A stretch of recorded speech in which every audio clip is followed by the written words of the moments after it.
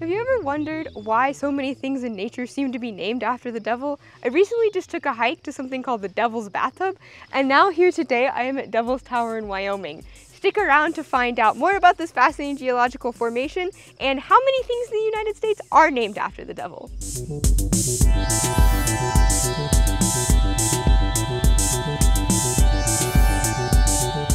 Devil's Tower has been studied by geologists since the 1800s and became protected in 1906 as a national monument, and it's open to enjoy the whole year around 24 hours a day.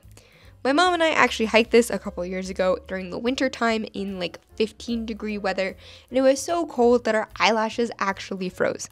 So I don't recommend this, but it is a joy to visit during the summertime. If you notice, the rock of the tower and the surrounding area rocks don't look very similar. And this is because while the Devil's Tower is made out of igneous rocks, the surrounding area is all sedimentary rock.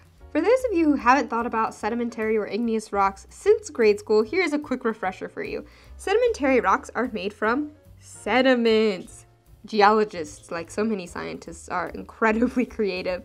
Sediments are tiny pieces of rock, bigger pieces of rock, even bigger pieces of rock, or even old plant matter or old animal matter, yes, that is an animal, that have accumulated over a period of time.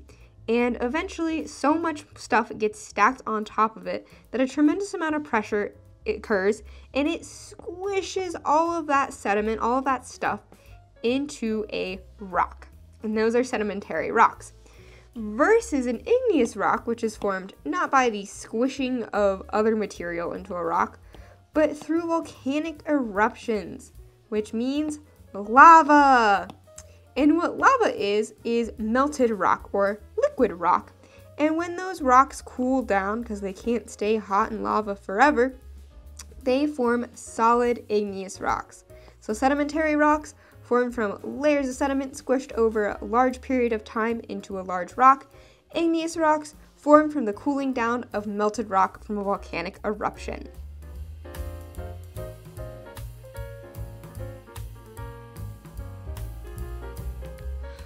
About 50 to 60 million years ago, this whole area was sedimentary rock, but the tectonic plates making up the Earth's crust were shifting and moving, and eventually got uplifted, and magma, or molten rock, started pouring underneath that sedimentary rock layer.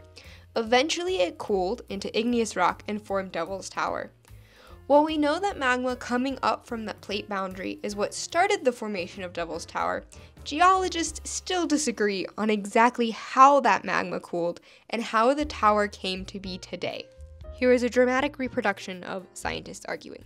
Well, clearly Devil's Tower formed this way. You fool, you call yourself a geologist? Do you think you have any idea what's going on here? Yeah, clearly it was formed by the Stark method. No, it's clearly an old volcano. No, it was none of the above. Even with all of that arguing, there are a couple of theories that gain a lot of support for the formation of Devil's Tower. The first one is called stock, and this occurs when you have layers of the sedimentary rock, and then due to the break in the plate boundaries, magma can upflow into them and create basically an intrusion into the sedimentary rock layers.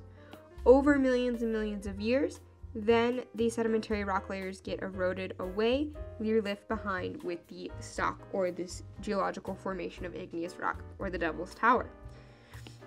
And another formation we have called a laccolith, which is very similar, but instead of simply just injecting itself into the sedimentary rock layers, the magma actually causes kind of a mushroom cloud-shaped formation and bends the sedimentary, or bulges the sedimentary rock layers away.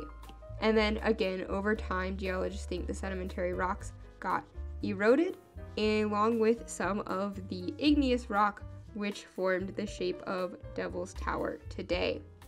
And then finally, there is some theories put forth saying that it is volcanic in nature, as in kind of the leftovers of an old volcano, but there's not really any volcanic evidence surrounding the area to support this theory, but it may have been eroded away just like so many things happen through the time of the geological Earth. There is not a lot of evidence to support that Devil's Tower is a remnant of an old volcano, but it may have just been eroded away over time like all of that sedimentary rock, and we'll never really know that for sure. On the hunt for the great American prairie dog.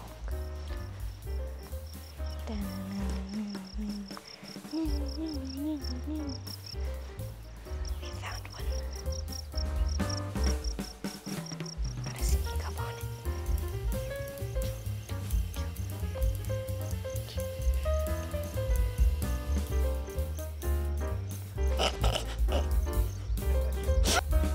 Sounding the alarm.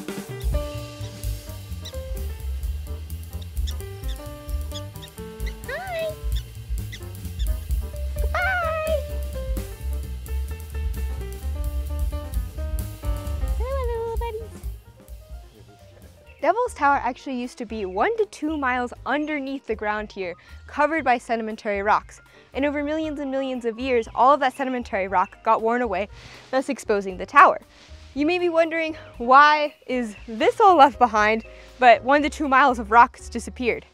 And that's because sedimentary rocks erode a lot faster than igneous rocks do, but the igneous rocks of the Devil's Tower are still eroding and can be seen here in this giant boulder field surrounding the tower, all made up of igneous rock that has fallen off this tower and made it into what it is today. Perhaps the coolest thing about Devil's Tower is that it looks like it's made out of individual rock columns. This is something called columnar jointing, and Devil's Tower has the largest example of it in the world. This is caused by the magma cooling to form those igneous rocks, and as the magma cools down, it shrinks, causing it to crack, and when it does crack, it's going to do so along common stress points, which create a six-fold or hexagonal column shape. Although not every single column has 6 sides, and geologists still are not sure why there's this type of variation, but it makes for a really cool effect on the tower. Thanks for coming with me to Devil's Tower today. This is one of my personal favorite places to visit when I'm visiting my family in Wyoming because it's relatively close to our house, and it's absolutely gorgeous and full of so much interesting geology and science that I think once you know about makes this place even more special to visit. Also, they're a very cute prairie dog, so why not enjoy it? I mentioned earlier about the fact there are so many places named after the devil in the United States, and did you know that there are actually more than 200 places in the state of California alone named after the devil? I feel like that's kind of unfortunate, but personally, if it were up to me, I would love to name a geyser Beelzebub's Bidet. So that's my own personal putting forth a name for a natural landmark after the devil.